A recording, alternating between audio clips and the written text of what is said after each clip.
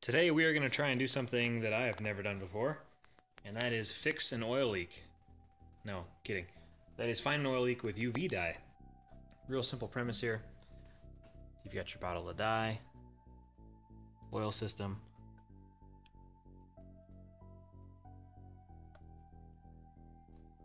pour in the dye,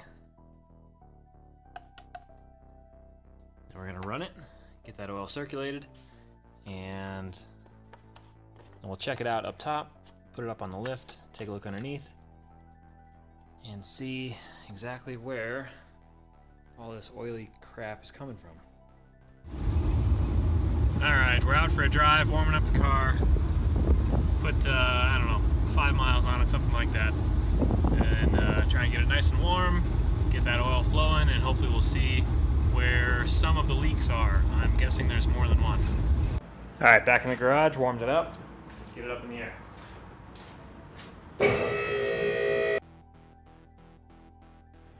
Here's a better demo of what this stuff looks like. I got a larger black light source here,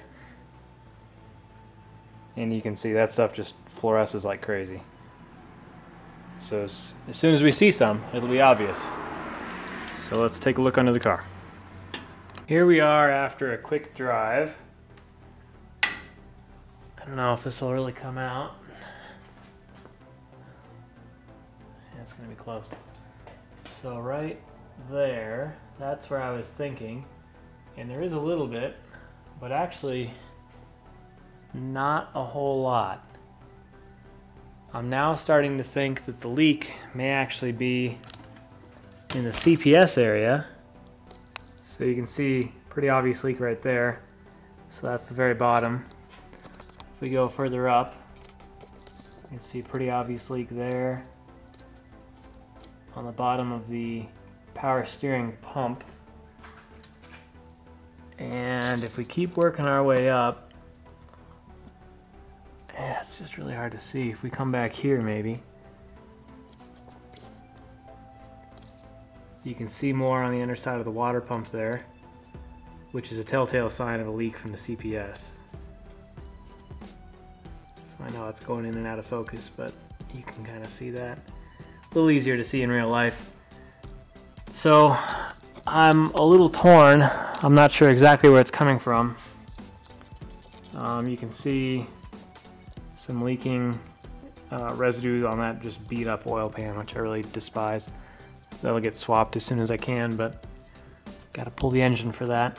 So anyway, I think the leak is coming from up in the CPS area and trickling down, and I think it's just resting on that section there. Looking further and further into this leak, I'm thinking more and more it's behind the timing covers. So I'm actually just going to drain the coolant and probably take out the radiator and just sort of take apart the whole front end of the engine. You can see a leak down on the bottom of the power steering pump again. I think that's all coming from the timing cover.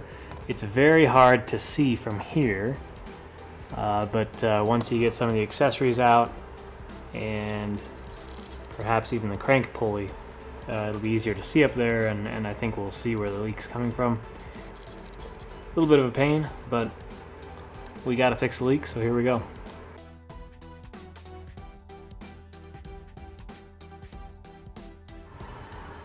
This is never a good sign. There are 3 clamps on the lower radiator hose. 1 is great, 2 is fine, you need a backup. 3, oh shit. That's not a good sign.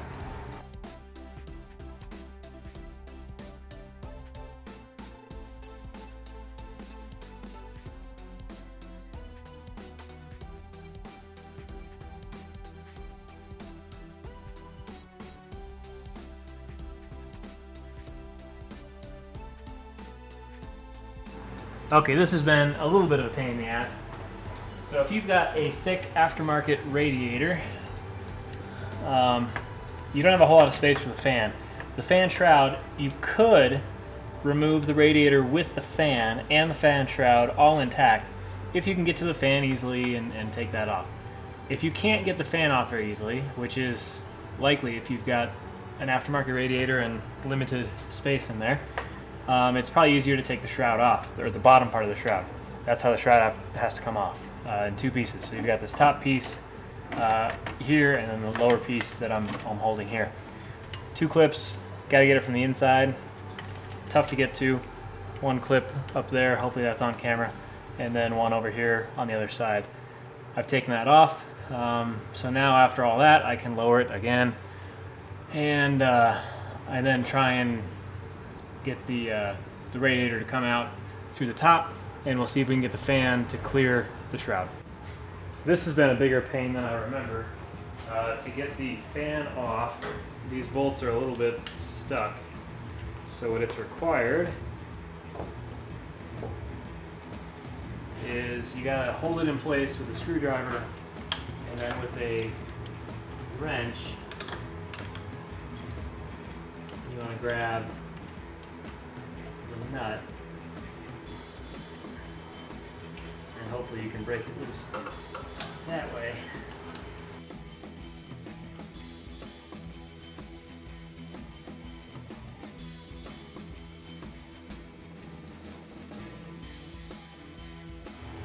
Okay, the fan came out just fine. It's got clearance, we're good. Get this brace off. Let the radiator roam a little bit, see if we can liberate it from the engine bay. Alright. That's everything, and of course you don't want to ding up the radiator any more than necessary. You're probably going to, no matter what. But let's see how this goes.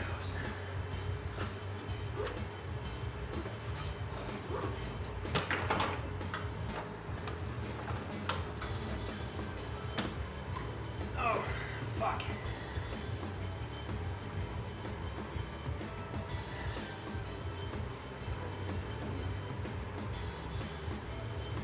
Yep, you gotta do that too. Son of a bitch. Son of a bitch.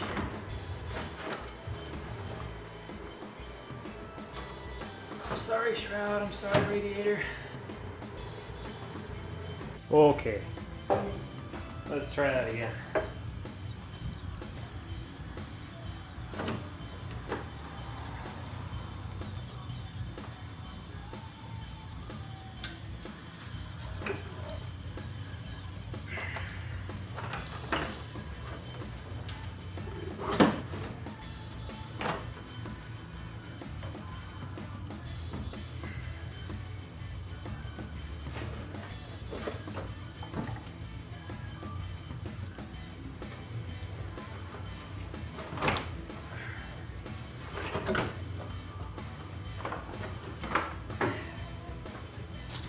So there's radiator, PWR, it's an old one, and it's not quite the right size. The hose outlets and inlets are a little bit too small. The outlet for the top overflow canister is the wrong size. That's kind of a pain in the ass. So, I'm not going to be able to show you that there. Okay, there you go. So now I got a much better view of the timing cover and everything in the front. So I'm going to switch over to ultraviolet and see if we can see where this oil leak may be coming from. Alright, this UV business is tricky with old plastics, and maybe new plastics as well, but the plastics themselves radiate quite a bit, so it's hard to tell what's coming from the plastic and what's coming from the oil. So if you look at the timing cover, you can probably see that's glowing pretty good.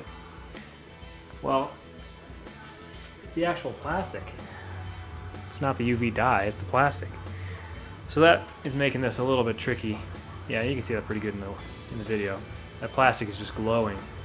So it doesn't look like that's the problem. I'm going to take off that cover, look behind there, see if we can see the problem further down in that timing case. Alright. Now this lens just picks up a ton of light, so hopefully this will show up, but now we're getting somewhere. So here are the cam gears rather, and right there You can see a stream of residue right there as well. It lights up pretty good. And if we look right below it on that timing case, that's coming in, yeah, pretty good. So right there, that's glowing pretty good. Glowing pretty good below that. So if it's glowing below that, that seems like it should be coming from above that, which would make sense if it was that cam gear seal right there. As we follow it down, there's obviously more as it goes lower. So I'm actually going to pull off the bottom cover because, hey, why not? We've come this far. And here's the cover. And of course, you can see a lot of iridescence right there because that's wet oil. So that's where part of our leak is coming from.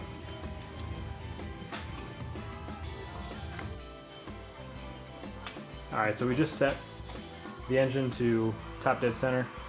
We've got marks on the cam gears right there that are at 12 o'clock approximately. We've got a mark on the crank right there that shows that it's at 0.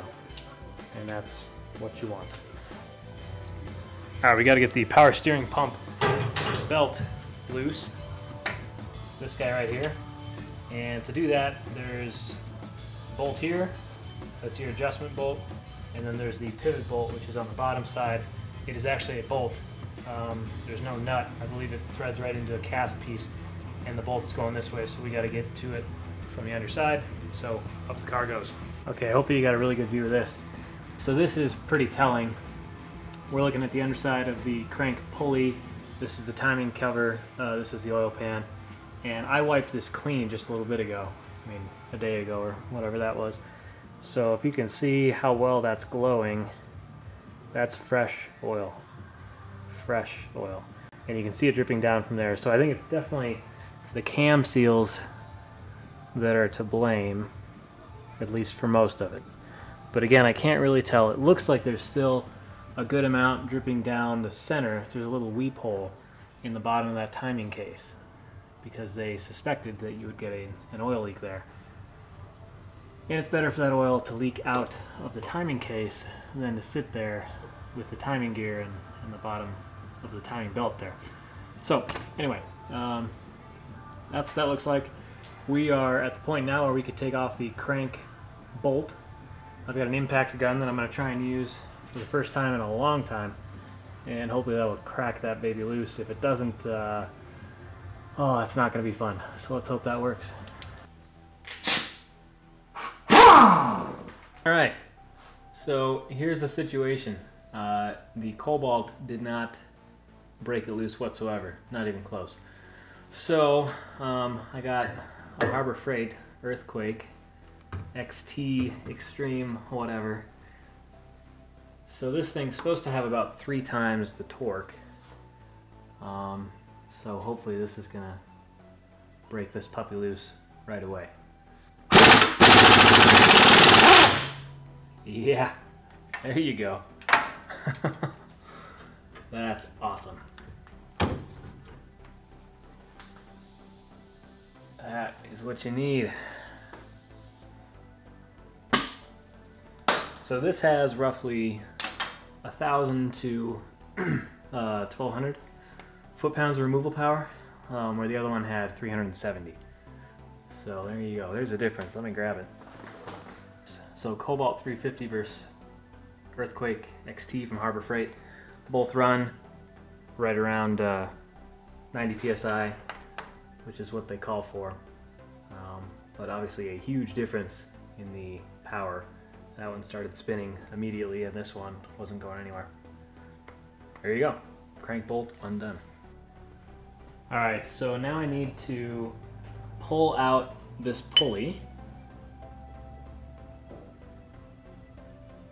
And I was going to get a puller for it, and I had this all prepped. I made a little disc. And in reality, it just slides off. So, I guess that's a small lesson in not overcomplicating shit. There you go. So now we have our first real look behind here, and we can see a bunch of oily residue all over everything. Everything's dirty. But again, what's new? What's an actual new leak? What's been there for years? I don't know. So, turn on the light. It's a little bright in here, so I'm not sure how well this will show up on the video. Let's see, what does that look like? Oh, that's pretty good. So the main leak areas, it looks like just everything. It's just all over. So again, it's pooling down here again, and it's seeping out of that hole. So we know that there's fluid in the timing case.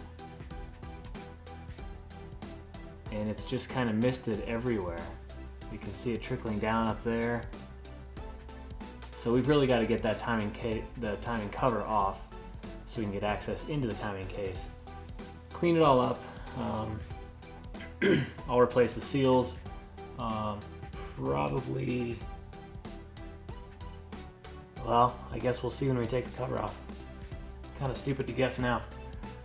So we'll take the cover off, see what we have. Okay, this is to give you an idea of what was required to get the AC bracket. The AC compressor is right above my hand there. I'll try and give you a better picture of this after I zoom out here. But this is the AC compressor. This is the bracket that holds the AC compressor on. There are 2 bolts on the side of the bracket that are required to at least loosen so that you can move. We want to move the bracket that way so that we get clearance for the timing cover that I'll show you right now. So anyway, it took a couple one U-joint and then a couple wobble extensions. There you go. So now you can see the bracket. That's the bracket. That's the AC compressor. The bracket is in the way. We can't get this off. This needs to come off of these studs here.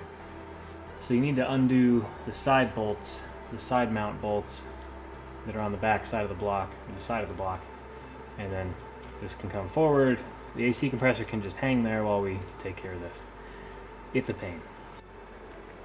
Okay, we're looking behind the case cover now, into just the case. And I'm sorry if this isn't all in focus, but right along the edge of that cover, hopefully you can see a pretty clear line of glowing material. That's our UV dyed oil. It goes on both sides. That's pretty evident.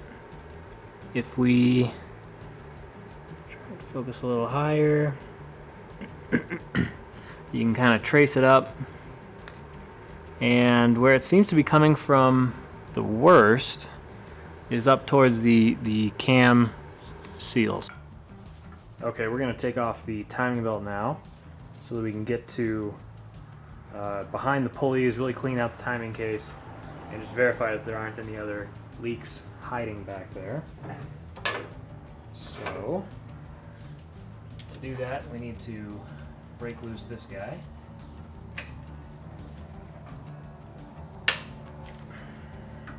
Okay.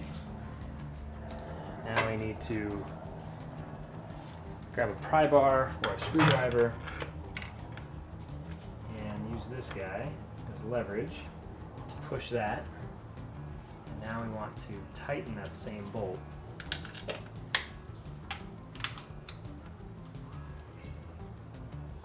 And that way we're tightened in the loose position. And now hopefully this belt will just slide right on off.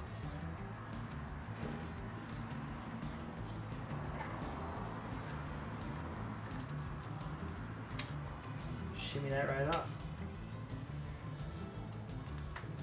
So there's our timing belt removed.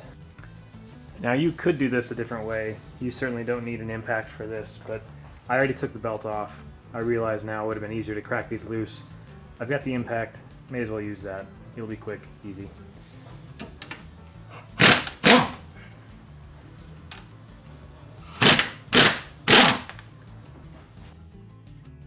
And there is a pin in here, so be careful of that. Gotta make sure to leave the pin in or take it out. I always take it out.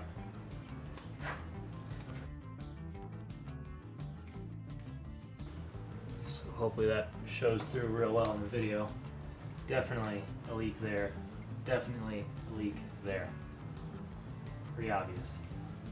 and that trickles down into the rest of the timing case, fills it with oil, and it just looks shitty.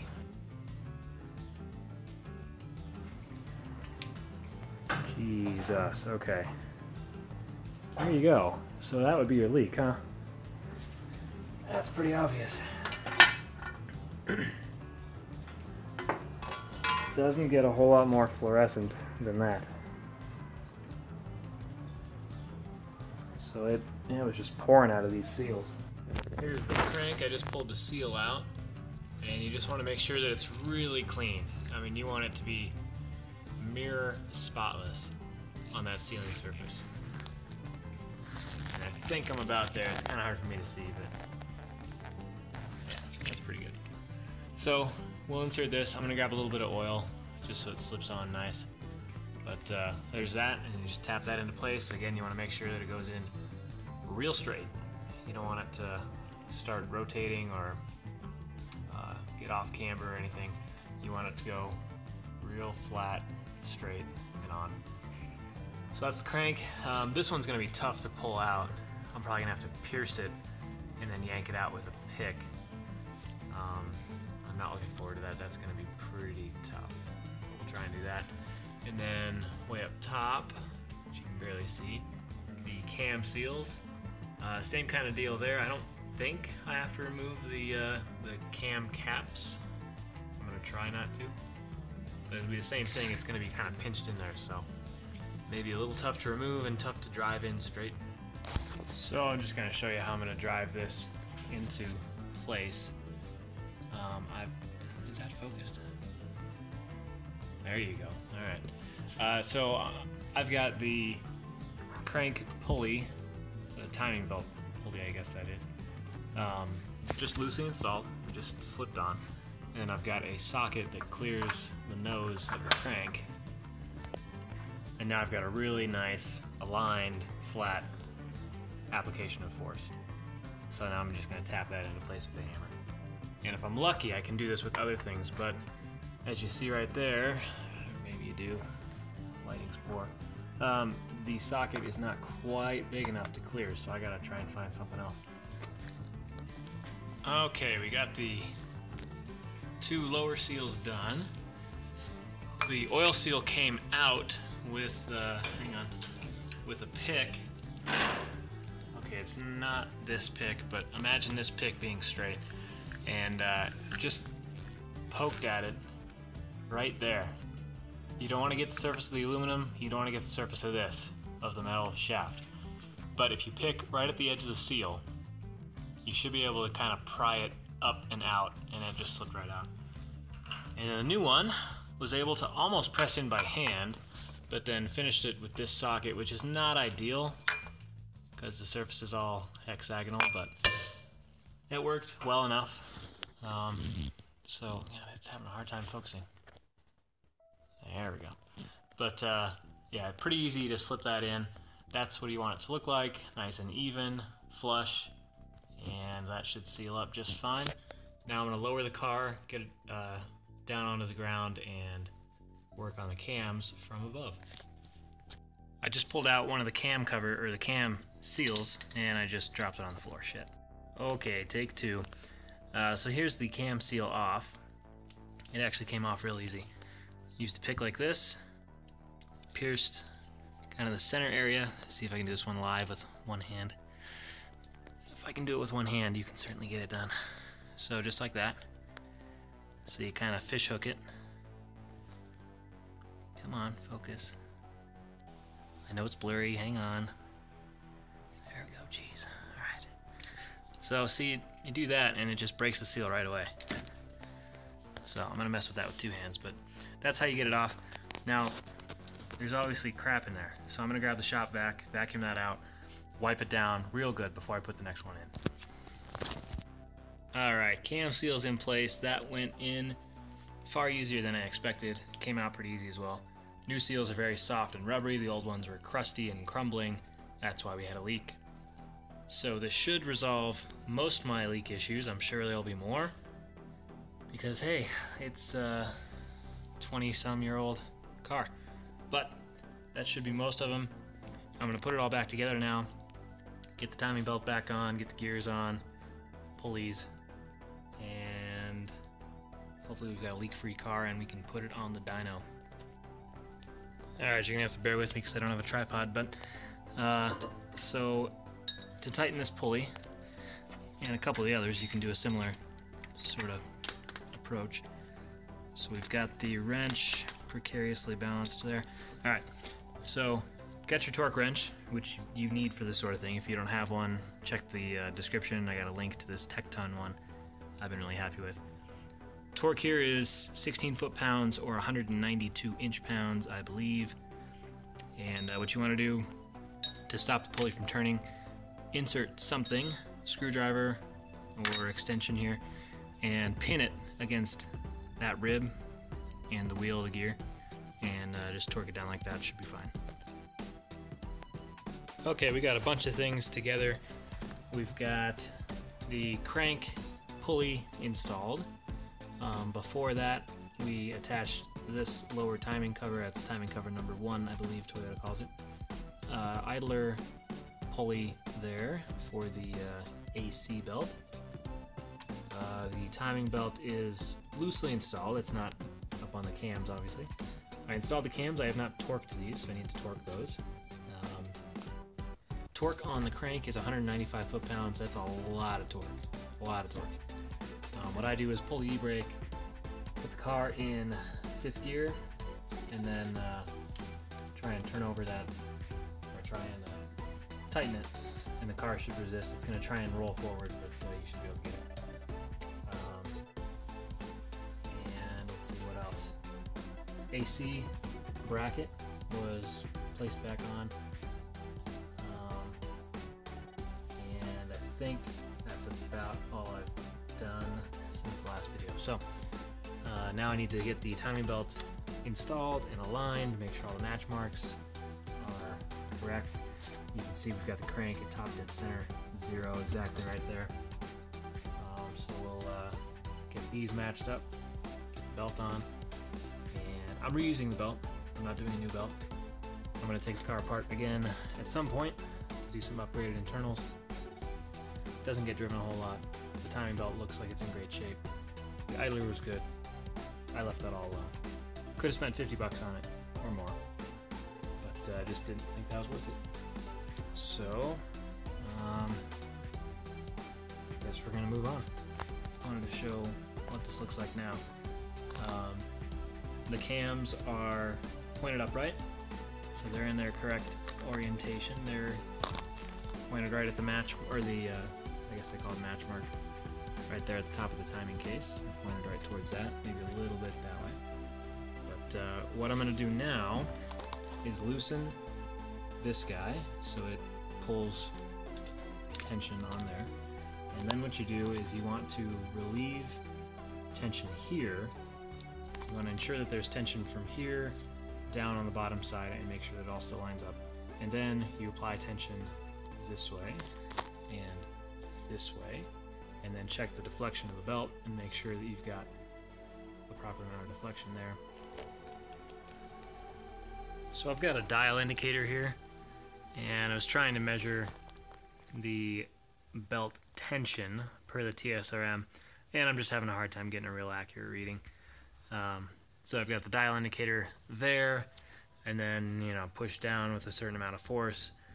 It's tough to measure the force you're pushing down with, but I do have a chunk of aluminum, a little block, that weighs right around 2 kilograms, and the deflection is less than what's stated in the TSRM. Really, you're supposed to, as I understand it, be torquing both of these at the same time as you're putting weight down and measuring. It's a lot to do with one person, so good enough. Close enough for me. I know the belt's not excessively loose. You want to check that the tension here and there is about the same, and you can just go by feel there. And make sure that obviously all the match marks line up. You want to be pointed at the match mark there, there, and then you want to be at, of course, 0 right down there. There you go. So that is how you set timing on a 7M.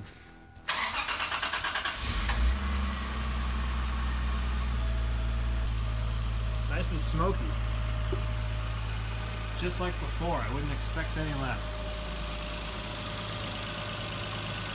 But obviously I got the timing right. Timing belt teeth are all aligned correctly because that's just purring like a kid. Right off the bat. So I'm just going to let it run and let it warm up a little bit. Cooling system, you do not need to burp a 7M. I keep repeating this over and over and over again. You do not need to burp a 7M. If you have to burp your 7M's cooling system, you have a problem with your 7M cooling system. There you go. You should just be able to fill it up, start it, run it. It'll pull fluid from the overflow container to fill up the radiator. If it doesn't do that properly, there's an air leak somewhere or a coolant leak somewhere that is pulling in air. So there you go. I think this job is done. Now it's just time to check for leaks, make sure that we got rid of our problem, and then we can put it on a dyno and get a power measure for a stock 7M VTE that is round about 25 years old, 26, 7 years old, something like that. This is a JDM motor that the previous owner put back in, so this is out of 89 to 91, somewhere in there. I think the castings are pretty recent, recent in quotation marks because, hey, these are all old. But anyway, there you go. Sounds like a good job done. I'll watch for leaks, and I gotta fix vacuum hose there. That's not supposed to go like that, but I don't have a long enough hose to fix that right now. So there we go. We're done. Here she is all buttoned up. I finished the job a couple months ago, been driving it sporadically since then. It's winter in Colorado, so can't drive it too often. But it's more or less ready for spring. No major leaks, not losing any coolant, not losing any significant amount of oil. And got some new rubber parts throughout, some old, so still have some old intake rubber there. I got a new BVSV, and still need to do a pretty thorough once over on the engine. I'm more or less just leaving it as is because I know I'm going to be taking that out. So that's about it for the engine. Stay tuned for a video on exhaust, and it's locked now, but you can see the door panel's off. Got the new steering wheel in there, so I'll post those videos. I've also got some new interior parts for the console, e-brake boot, and shift boot. We'll get those swapped out. And then paint this spring. Still planning on that. You can see the filter mechanism over there on the wall. We're getting prepared, and we'll be doing paint soon. So that's it. Thanks for watching. Hit like, subscribe, and stay tuned.